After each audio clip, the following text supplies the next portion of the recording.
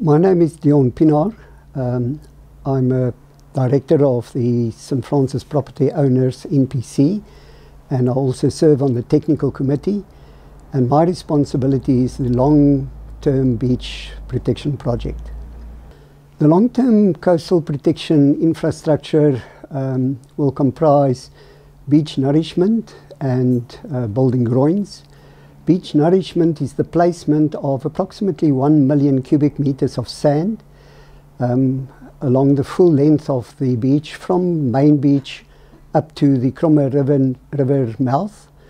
That will create a beach approximately 40 meters wide and approximately 1 meter higher than the existing beach level. And that provides the protection for the properties and backshore infrastructure. Because the beach dissipates the energy of the waves. The groins are rock structures that are built into the sea, in our case approximately 170 meters long.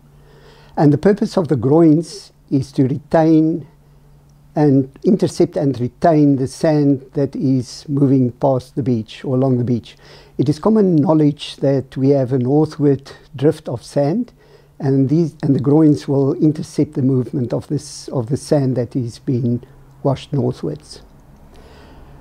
We will source the sand for the nourishment from the Kromme River estuary.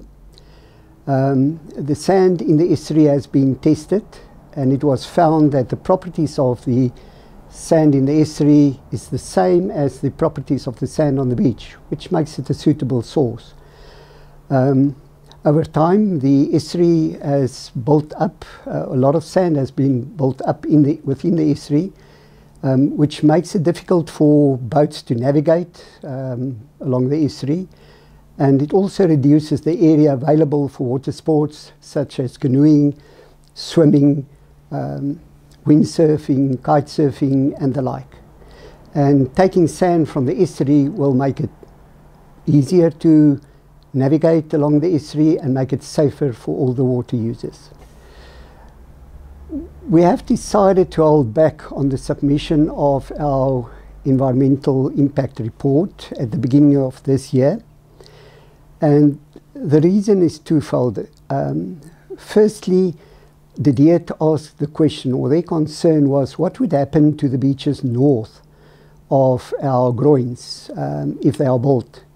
And secondly, we also addressed concerns raised by the community during the previous public participation round, such as comments that we received from the surfers regarding the angle of the groins, the positions of the groins and so forth. We decided to use updated surveys for this modelling that we asked our consultants, our coastal consultants at Vision to do to address the DEET's concerns. And we have obtained surveys of the bay, of the estuary and of the beach, and we expect that Vision's report around about the end of October. We will use the month of November for CES, our environmental consultants, to evaluate the impacts of the new information and to incorporate it in their reports. The updated environmental reports will be taken through a new round of public participation, and we will then, or CES will then, incorporate any new comments from the public, and they will incorporate that into the documentation and submit it to the DEET hopefully early next year, and then we await approval. We cannot start immediately with construction. We need two things to start construction. Firstly, we need environmental approval, but secondly, we need sufficient funding to start construction. We've asked Vision to also update their costings, and that will be included in their report, which we will receive by the end of the month.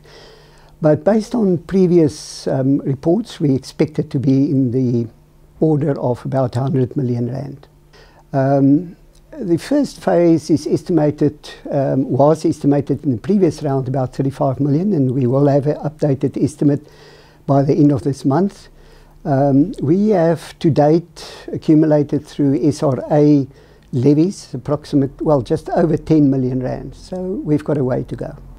There are several sources of funding. Firstly, there's the SRA levy. Secondly, there are organisations like the Riparians and the Kromme Joint River Committee that committed to co-fund the project. The municipality has committed to contribute funding to the project. In fact, they have already contributed in constructing the emergency revetment. And then a number of private people have indicated that they would like to contribute. So early next year we intend to go on a new donor funding drive, and there's always the probability that government will contribute. The municipality have made it very clear that they will assist us in obtaining funds for the project.